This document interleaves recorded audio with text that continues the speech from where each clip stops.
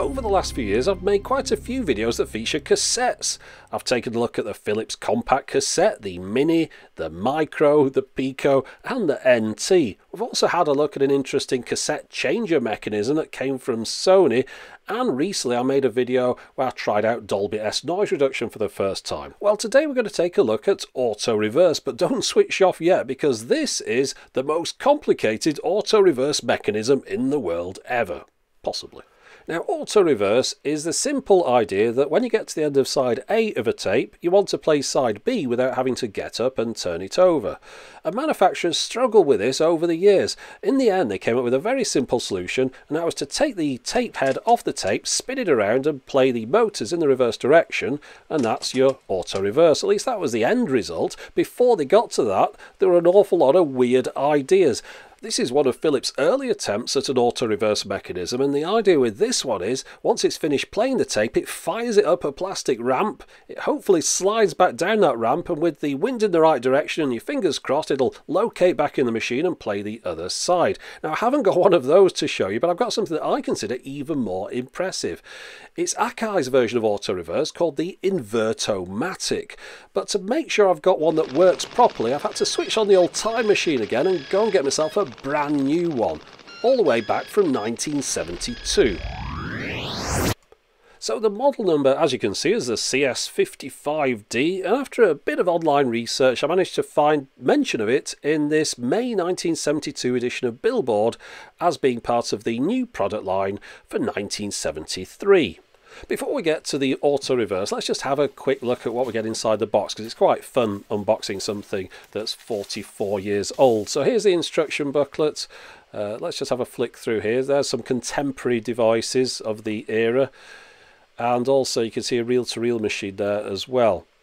In addition, there's also a list of the Akai field service stations. Most countries are covered in there, including at the top you notice Ceylon, which of course became Sri Lanka, or was renamed to it in 1972, so that definitely dates the contents of the box. In addition to that, I've got a guarantee that's valid for 6 months from the date of purchase that I have to send off to Tokyo myself, and I've also got this piece of orange paper that tells me low noise tape is standard for this machine.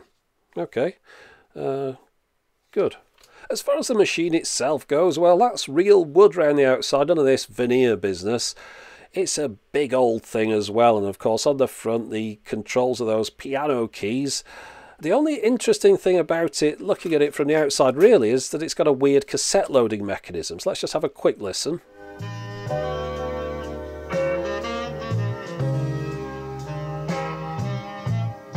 The sound on it is okay. There's no Dolby noise reduction, it doesn't do chrome tapes or metal or any of that business. There's not an awful lot about this. It's a very basic, simple machine with not a lot of features. The only weird thing, as I mentioned, the eject mechanism and the fact it's got this auto-reverse, which is what we're really here to show you. Now, this particular model, the CS-55D, wasn't the top of the range at the time. There were other models further up that had Dolby, etc. on them. However, we're not really interested in that. We're here to look at the Invert-O-Matic.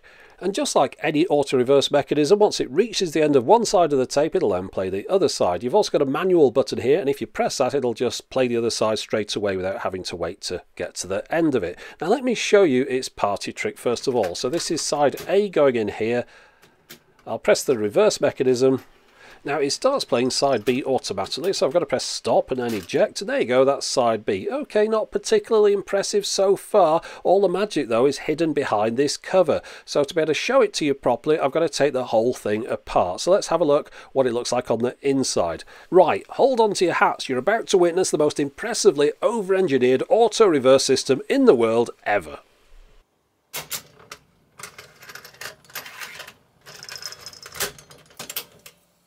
Now, if you've seen some of my other videos, you might be aware that I'm always impressed by a good mechanism. In fact, the very first video I uploaded to YouTube was that of an automatic toaster. I've gone on before how I like fruit machines, an automata. Well, this thing, I think, takes the biscuit. This is the most impressive use of electro-mechanical engineering that I've ever seen. You've got to remember there's not a single silicon chip in this thing. Everything is done with switches, relays, springs, cogs and wheels. It's absolutely amazing. And for everything that's happening on the top, there's probably an equal or even greater number of things happening underneath. In fact, you don't really know where to look. There's so many belts, pulleys and wheels under here. It's absolutely amazing that somebody could put this thing together. I mean, I don't even think anyone would know where to start nowadays if you ask them to make something like this. So as you've seen, this mechanism moves pretty quickly, and if you don't slow down and take a look around every now and then, you might miss something. So let's just have a moment.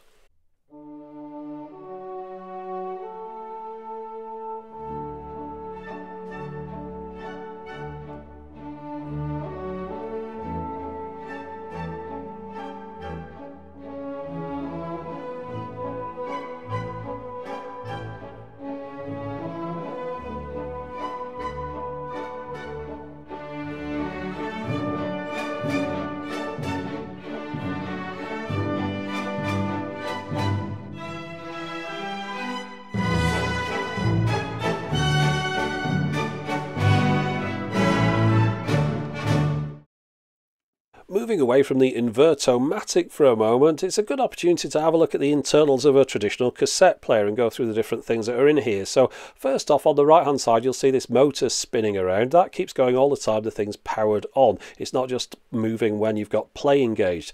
Below that, you've got the tape counter, and that's got a wheel underneath it that's spinning around, and that's spinning this spiral, which, as you can see, in turn turns those reels around very slowly.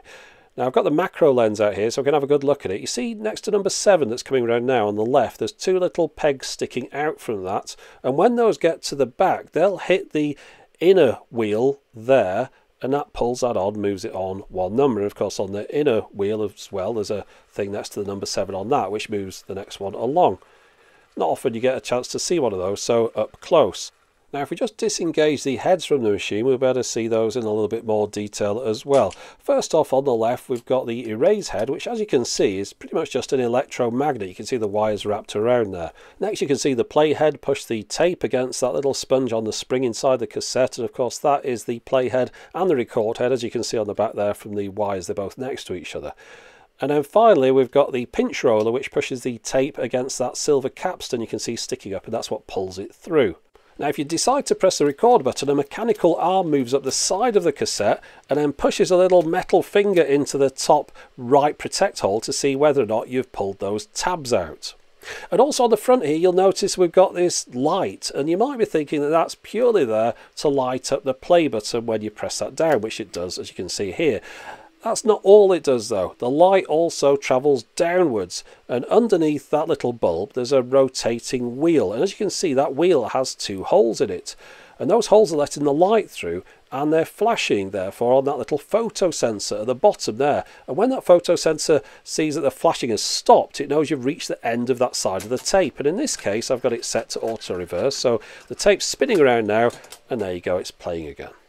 And with that, let's conclude our look at the insides of this machine, but we can't go without one last look at that fascinating Invert-O-Matic mechanism. It's amazing how much work went in just to getting a tape to go from that side to that side. And of course, in the end, as we saw earlier, they ended up coming up with this much simpler idea of swapping the heads around. However, this had the disadvantage that it could lead to misaligned heads. In fact, that was such a concern to the high-end cassette deck manufacturer Nakamichi that in the 80s, when they brought out auto-reverse, they didn't flip the heads around.